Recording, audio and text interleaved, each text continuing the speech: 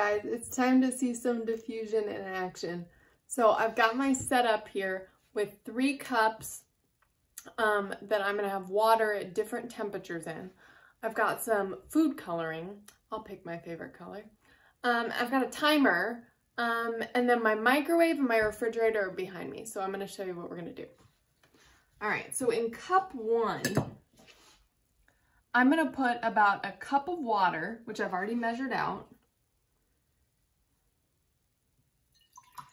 And then I'm just gonna put this in the fridge for an hour, and I'm gonna let it get nice and cool. So this one's going to the fridge.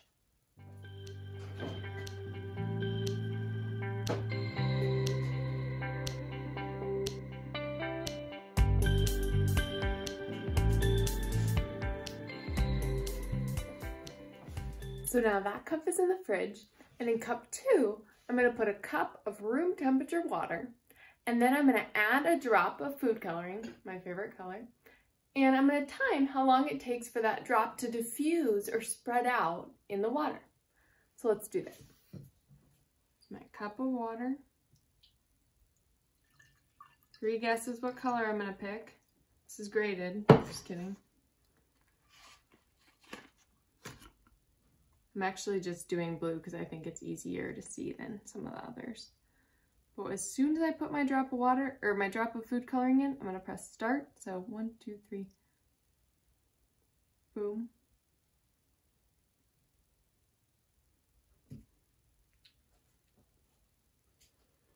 And let's see how long that takes for it to spread out.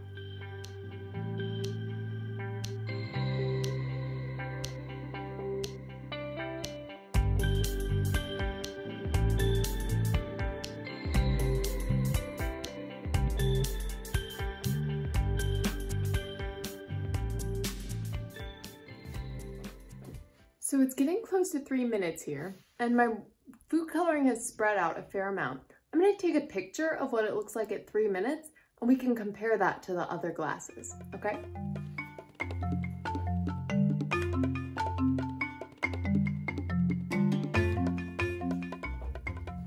So now it's time for my hot water experiment. So I need another cup of water. I'm going to heat it up this time, and then we're going to add 1 drop and start our timer.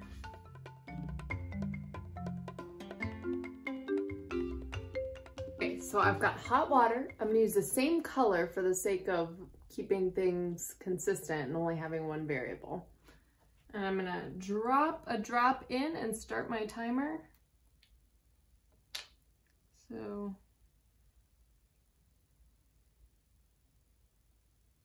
drop, start, let's watch.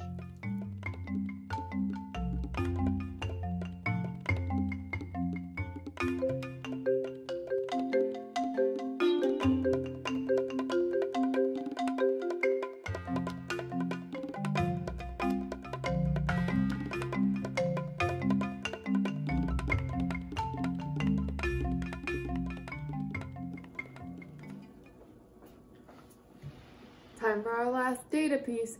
I've got my water in the fridge, so I'm gonna go grab that.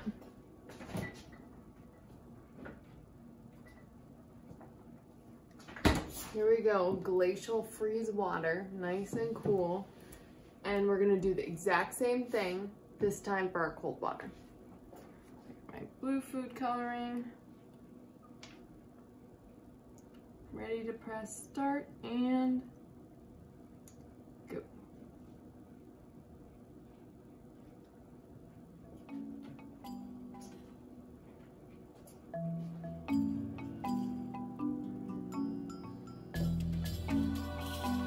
I'll get you guys a prime action shot.